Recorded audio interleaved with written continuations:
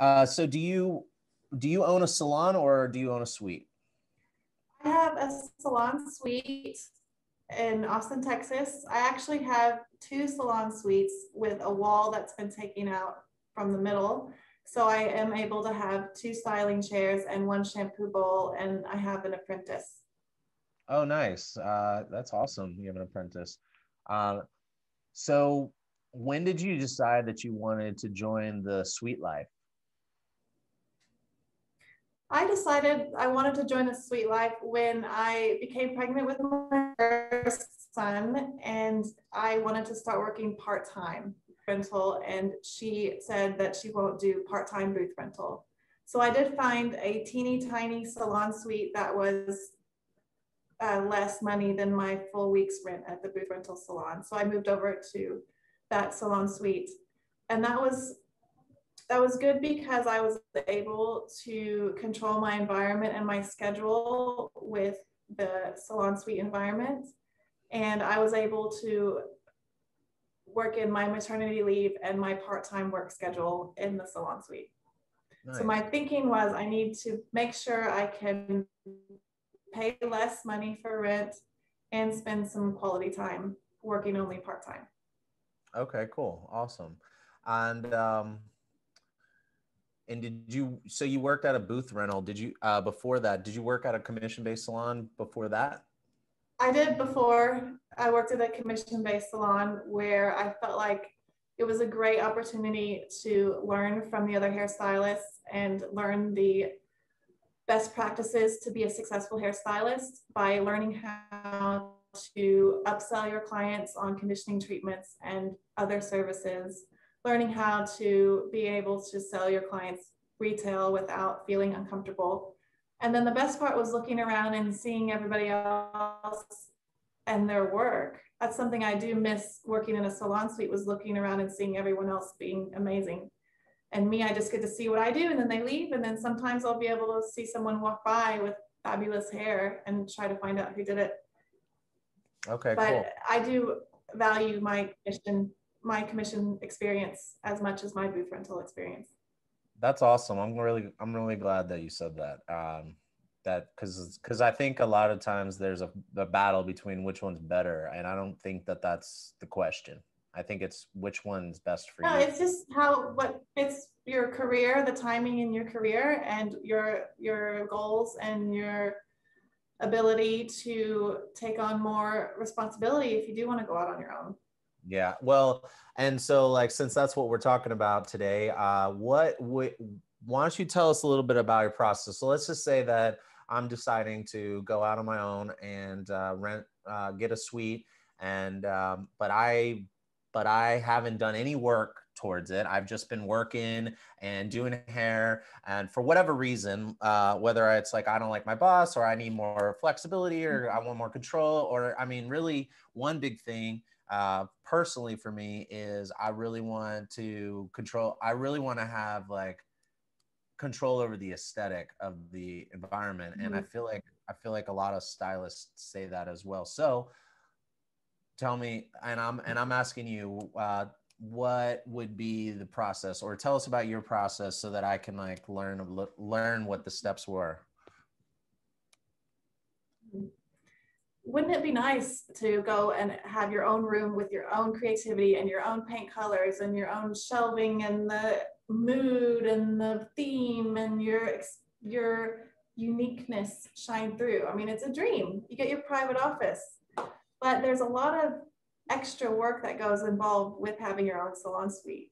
And it's not just going up to work every day and being the technician. You have to also think about managing the business, managing your schedule, managing your booking, managing the inventory, buying the retail, buying your education, and then also managing your social media, your marketing, your website, always keeping that updated. So you do have two extra jobs when you do move into a salon suite. You're the technician, you're the manager, and you're also the innovator for your company. So you're not just coming to work in your business, you have to actually come to work on your business. And being a self-employed person, that you never feel like you stop working on your business. But if you're in that stage of your career where you feel like you can handle all of that, my advice would be to calculate your average service ticket and multiply that by how many clients you want to see a day, how many days a week you want to work, and then out what the salon suite rent will be for the suite you want to rent, and do the math and see if that's going to be enough to pay each week. And it's hard because you really want to move to a salon suite, but if you do and you're not making enough to earn an income because of the salon rent being so high, you might want to wait until you have more clientele or a higher average service ticket, because there's not any walk-in clients that come by. I mean, you bring what you bring. You have to advertise on social media and marketing to get your people to come in. So, so the first thing I do is I run the numbers to see if it's even realistic. I think that's pretty solid advice. Mm-hmm. So, okay. So, and you know, what's interesting is you said, what is your average ticket price? And the only place I've ever seen the average ticket price is when a manager and an owner sits down with the super hated, like, it's time for your goals conversation. So it's actually, I should be paying attention a little more there. Okay, so I got my average ticket price. I figure out like how many clients I'm gonna be able to do per day. You know, now that I'm not gonna have assistants and front desk, and so I can't do as many clients right there. So I take how many clients, I figure out what my rent is, and then I do the math and make sure that I can pay my rent of my house where I live in, and my food, and maybe some savings. Okay, I think that's a good place to start. All right, so I've done the math, and the math works out, and I'm still excited, and the math looks good. All right, so now what's my next step? Let's see, the next step would be to decide if you want to start working part-time in a salon suite. You could rent out the room with another person, split the week up into 3 and 3 days each.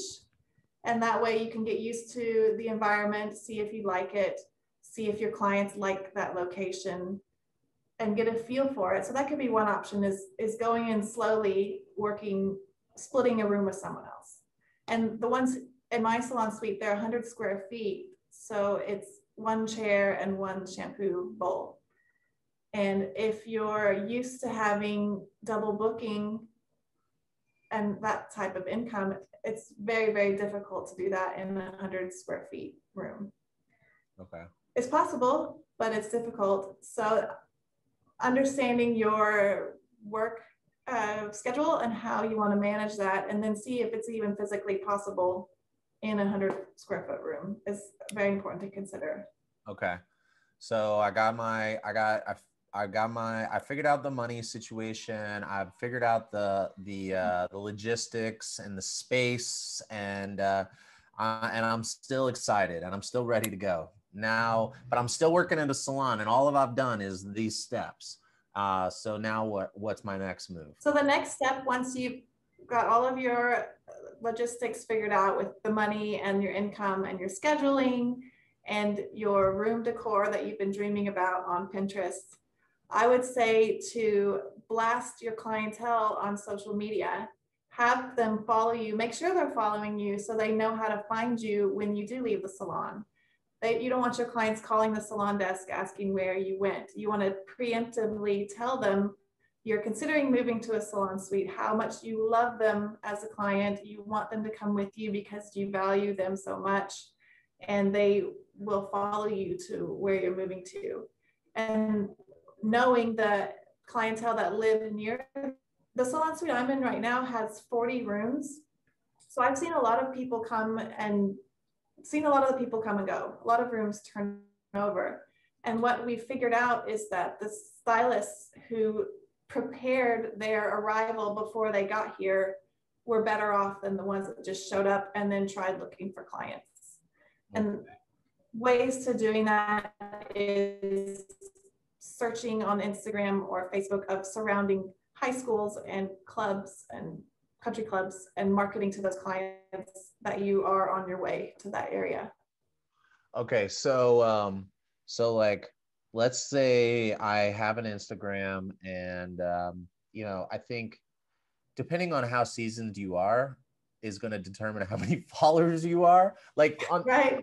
on the majority, and the majority, I mean, there's a lot of us that are pretty active on social media, but in my experience, the longer you've been doing hair, the less likely, the lower your followers are, because you were doing hair and building Right. yourself, you know. So anyway, so let's say that that's who we're talking about. The people who don't, their customers, they didn't actively, they don't have their access to their customers, and they're not active on social media. So what I hear you saying is, get your shit together and start spreading your handle so that people know who you are.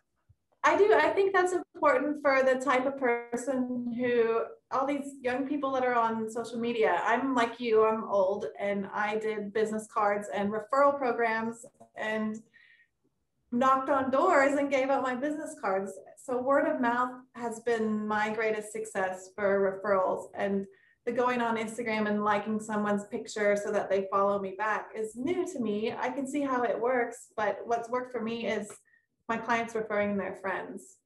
And I was able to get their phone numbers and their emails so that when I did leave the salon, I was able to email blast them where I was going. And that was 8 years ago. And when email was, you know, the prime communication. Now it's more a Facebook blast or Instagram blast. Okay, Where you're moving. Okay, so I've done my logistics. I figured out the math is going to work out, and now I just got to like lock down my clientele. So I start promoting my Instagram, been like, hey, what's up? While I'm blow drying your hair, been like, oh, do you follow me on Instagram? Well, you should follow me. No, like, follow me.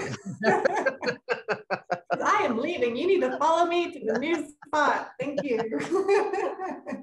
Okay. And I feel like I got to do a whole series on that, because that's, you know, stylists going to a salon to build a clientele with the intention of leaving is a new phenomenon in our industry. So I really want to have a set, but we can have a whole separate conversation about that. Okay, going back. So I build up my clientele. I promote myself. I promote through my chair, my social media. I also just think it's a great way to connect with your customers. They can stay in tune with your life. They can send stay out in tune. Every holiday emails, send out pictures of your kids. They love all that stuff. Yeah, exactly. Yeah, it's a relationship. Okay, so I have my clients. I know the numbers work. But like, what can I use? I liked what you said about like doing some marketing stuff for nearby stuff to like anticipate having to build new clients prior as you're moving in. I love that. That's awesome. But what about like, what can I do about like supplies and furniture and stuff like that? Like, what do you recommend like I do to handle that? That is a great thing to consider because it's really easy to spend $5,000 on decoration if you wanted to, right? There's so many nice things you can buy. But what I've had success with is IKEA. I know it's trendy 5 years ago, but for a small space, it really helps you maximize the storage in the small space. So I would go in and measure the room, figure out where the shampoo bowl is situated and how you're gonna be able to organize your room with your color bar and your styling chair and your mirror and your workstation. It's important to kind of imagine what it's gonna feel like to actually be there, because it's a teeny tiny space. It's a 100 square feet. And you're kind of like an octopus reaching over here for this, reaching over here for that, and moving the client 2 steps this way to the shampoo bowl and 2 steps this way.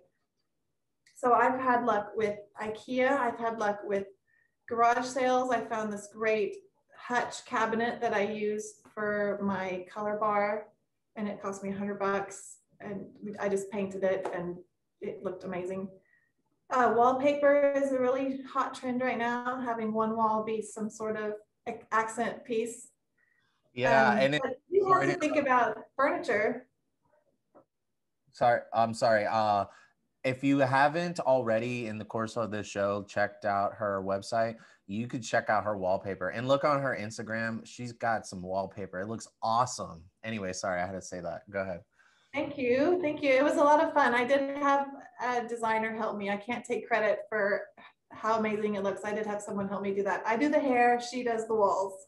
Okay. Okay. She did help me take the in-process photos. So that would be something great to market yourself with, is taking photos of the room before you even have step foot in it. It's a blank, boring room, and showing a picture of yourself painting this or picking out this thing, just to show your clientele that they're getting excited, right? You're building this for them so that they can come see your new room, is a great way to do marketing. I mean, the salon suites do provide a lot of furniture to start out with if you're on a budget.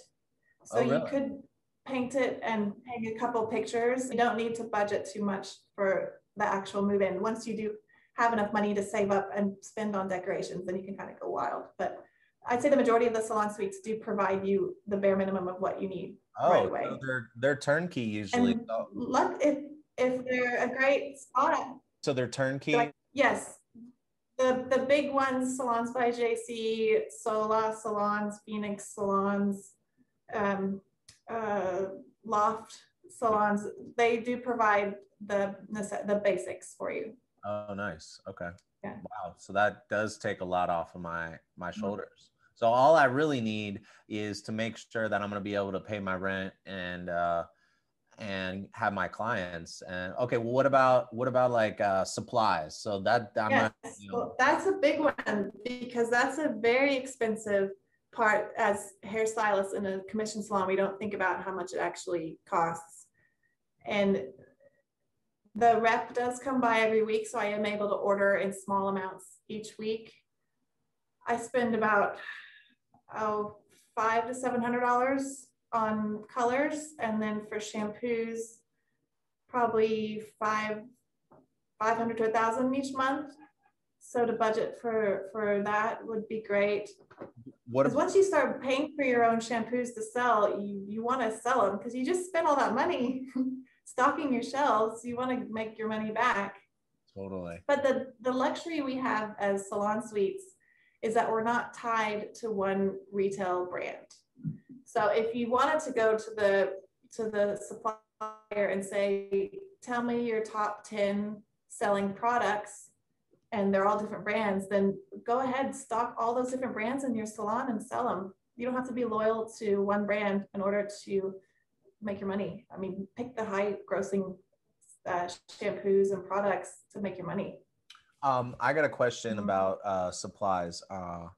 What should like someone think would be like a startup cost for the salon? Like I'm trying to do my budget, and part of my budget has to have my supplies, like just to give everybody a realistic understanding of how much money they're going to need to make this move.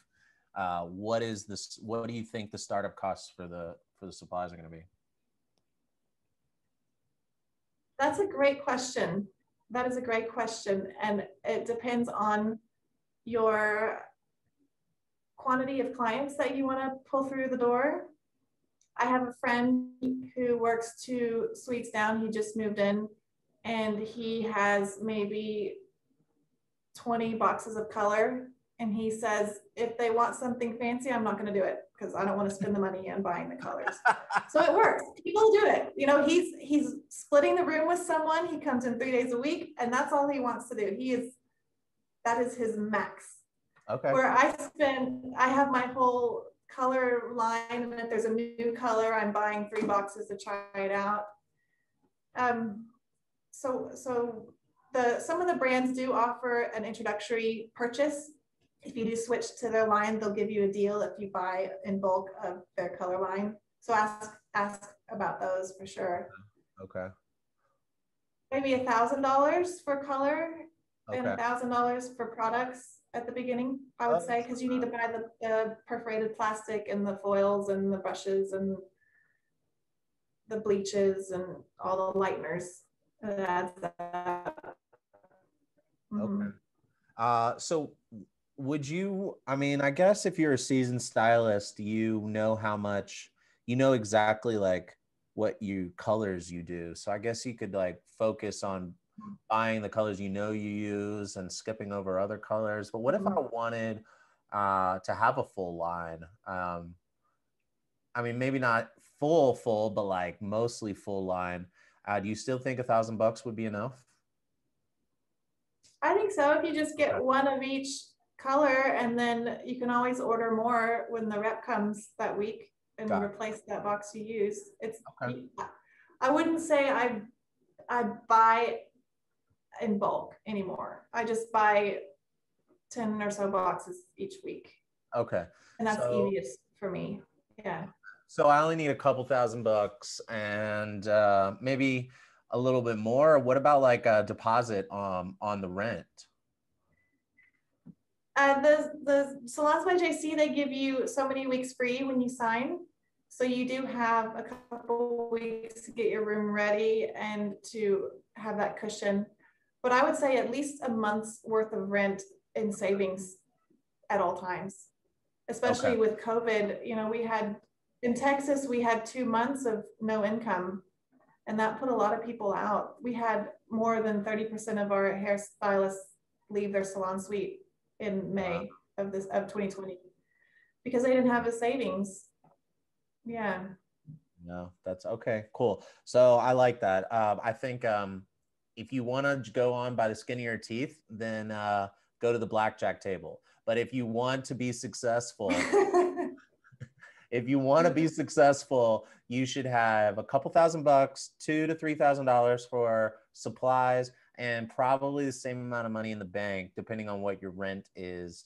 But have at least 1 month as a backup. So maybe have 2 months worth of rent plus $2,000 to $3,000 for supplies before you sign any paperwork, is what I'm hearing. Absolutely. The website for Salons by JC has a profit calculator that helps you figure out if you're ready to move to a salon. I think it helps you calculate what you're earning as a commission stylist and if you would be able to work to earn more as a salon suite stylist. I don't know if it goes into your personal budget or not, but there's plenty of budgeting classes to take for how much of your percentage of profit you're supposed to spend on your supplies, how much you're supposed to spend on your rent and your accounting and utilities and everything. So knowing those numbers is a part of owning your business. You have to know what your budget is to spend on products each month. Okay, this is great. This is amazing. I have, before we wrap it up, I would like to know, do you recommend any books or courses or anything that we can, put little like, put in the caption of this show to give to our viewers? Absolutely. There's a book that I read that changed my perception of starting my own business. It's called The E-Myth Revisited. Have you heard of it? No, I haven't. This is awesome. It's a great book, and I can't remember who it's by, but it's a book that talks about small business owners. And the E-myth, the E is entrepreneur, and the myth is that small businesses are started by these innovative thinking entrepreneur people that just want to start a business. And that's false. The people who start businesses are technicians who are really good at their job, and they decide to go out on their own. And he explains how important it is to work on the business as opposed to just in the business. When you do what, like I've been saying, you have to have all this extra responsibilities once you do start your business. And a lot of people don't understand that responsibility when they do move out on their own. They think they can just show up to work and go home and be done, when that's not true. So the E-Myth Revisited is a great book. I like to end each interview with asking my guests to share a story of the most embarrassing moment in the salon or with clients. So I would love to hear your most embarrassing moment, if it's if you can laugh about it at least. Right, because this everyone's gonna see this, right? Right. Okay. Well, I've been doing my own laundry for 8 years because I've been in the salon suite for 8 years, and that's towels and cutting capes and coloring capes and bringing home huge bags of laundry every day and taking them home and then bringing them back and folding them and blah, blah, blah. And one day I got out one of my color capes and shushed it out and put it around a client, and my underwear was stuck to the Velcro of the cutting cape. Oh, Oh, that was awful. that is a new one. I've never heard that one. Well, I hope they were cute underwear. Of course. Okay. Of course. I will go with yes on that. Good. They were. Okay, that's important. All right, cool. Well, thank you so much for taking the time to talk with us and share your experiences and your views. I really appreciate your advice, and I'll make sure to leave the recommendations for the books and classes as well. And if anybody wants to reach out to Lisa, then I'll put the Instagram handle. Is it okay if they DM you? Yes, absolutely. It's at Madam Kennedy Style on Instagram. Okay, great. And I'll put that up on the video, but also in the caption. Or if you want to just reach out to me, I can always connect you with her. All right. Well, and thanks again. And I'll hope to talk to you soon. Thank you. It was a pleasure. I had so much fun. All right. All right. Well, you take care, and we'll talk later.